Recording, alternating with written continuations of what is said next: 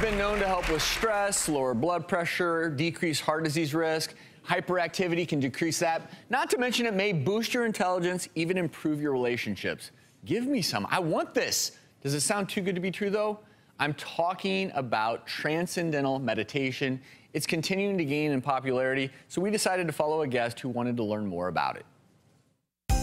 I have decided to try transcendental meditation for many reasons. You could say at the moment I'm pretty stressed out. I run my own online magazine. It's definitely very much a 7-day-a-week job.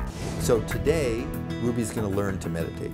Transcendental meditation, we've just experienced quieter and quieter levels of the mind. In 20 minutes of TM, cortisol levels drop 30 to 40%. Every time, anyone can do it.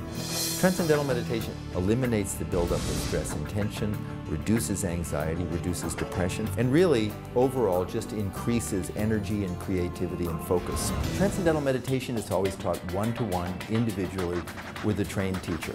It's a private, personal thing. We're going to meditate now, so just close your eyes and then start the mantra. I'm really hoping that I'm going to be able to access deep states of relaxation. So how does that feel?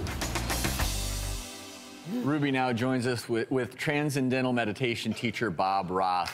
This is exciting. I will confess, we've been talking about this a lot. I want to ask you straight off the bat, Ruby, since you started doing TM, how are you feeling? I'm feeling pretty amazing. And it hasn't been that long? No, it's been like 2.5 weeks. And I would say the big thing, Bob mentioned it there, is that I just feel like I've got more energy.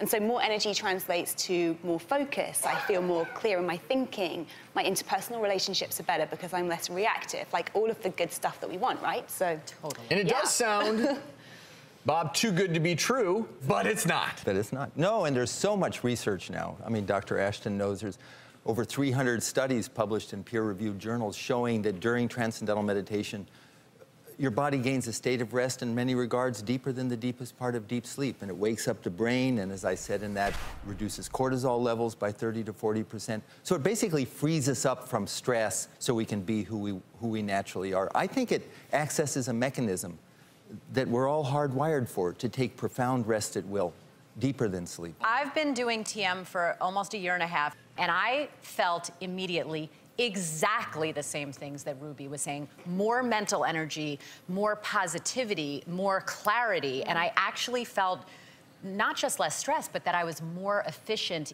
For those of us who have never tried it, it feels pretty exclusive. It feels like you're part of an exclusive club. We're on the outside looking in. That's what it feels like. Is that one of the big misconceptions? Yeah, that this is a real difficult thing? The word meditation is like the word food. I mean, it doesn't mean it means everything and anything. And what science has identified now is there's 3 basic types of meditation. One that involves a technique that involves concentration, or like a yoga class, you're trying to clear your mind of thoughts. Very difficult thing to do. Second is mindfulness. We've all heard of mindfulness. That's more of an observational tool, and that's a coping mechanism. In the middle of the day, you were asking, you take 2 minutes and you take some deep breaths, and you feel a little more centered. Okay. Transcendental meditation is not a mass meditation. It's taught one-to-one with a trained teacher.